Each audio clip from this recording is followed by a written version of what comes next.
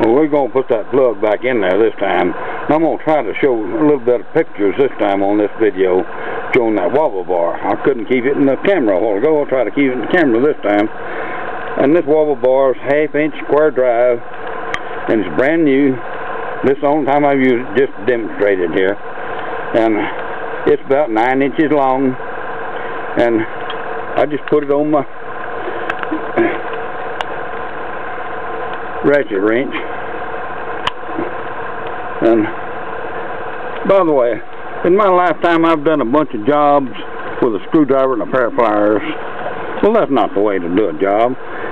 Sometimes an impossible job can be made real easy when you have the right tool to do it with. Well, a screwdriver and a pair of pliers don't do very good, but this wobble bar makes an easy job. And I've done this same job here since 1977. I've been doing this, and I didn't have a wobble bar, but now that makes an easy job out of that.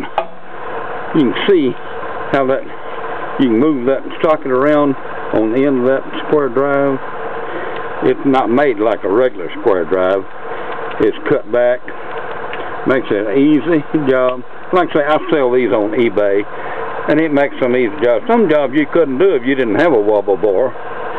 You just couldn't get in there, couldn't get in that close place. See that?